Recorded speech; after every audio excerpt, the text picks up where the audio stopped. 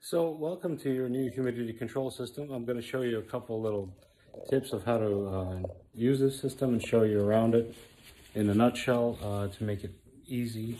So here we go. On the right corner you'll see indicator lamps. The right's for filters, the amber in the middle is for water, and the left is power. They're labeled underneath. The left one should always be on. The amber light blinks when it's thirsty, and the red one you'll pretty much never see. It's on now because the filters are new and dry. The system comes with this watering can and humidity control system treatment. So every time you use this, use about a drop or a couple drops and fill the system up to this red line with cold water. Fill the water and add a couple drops of this liquid. All right, let's go underneath and I'll show you what's happening. So we're under the piano now. This unit here is the brain. It's on the beam of the piano. It's a humidistat. It senses the humidity levels and then sends a signal either to this humidifier tank or to the dehumidifier rods. Long one under the keys, short one under the tail. I just plugged it in less than a minute ago and they're already warm, indicating that they're working and getting the moisture out. There's the moisture cap here, prevents any water that's in the tank from spreading outward. And here's the fill tube, which comes right out of this clip. And when you're done filling it, it comes right back in. So here we go. Again, it's clipped in and just slide it upward. And then when you're done, bring it back in from the top. There is plenty of slack in the hose for you to take the hose out and do everything from the outside without coming under the piano at all.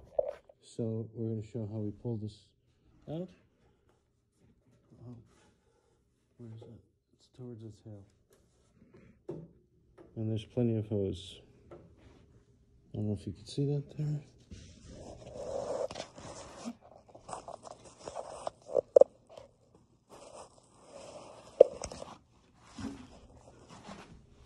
And in the tank, you plug it directly in to this hose right here. Once it's plugged in, you want to raise up the can. And the higher you raise the can, the faster the water goes in.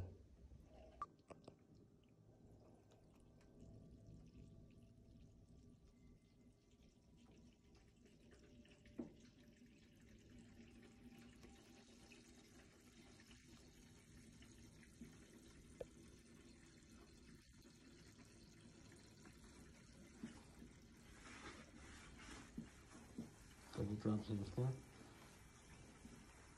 but that's it. It's not dripping anymore. I plugged it in a little deeper.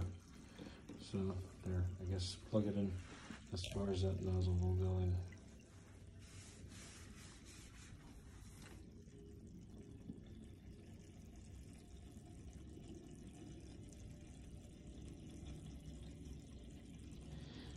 If the amber light is blinking, that means there's still water in there, but it's low enough that if you add to this red line, you don't have to worry about overfilling your tank.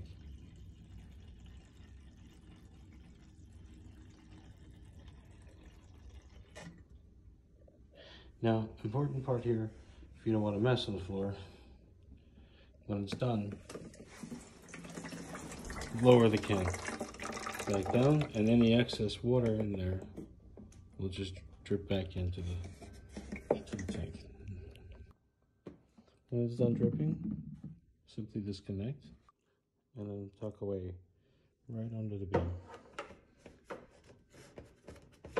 into the little clamp. And it's almost invisible, just the wire that plugs into the wall.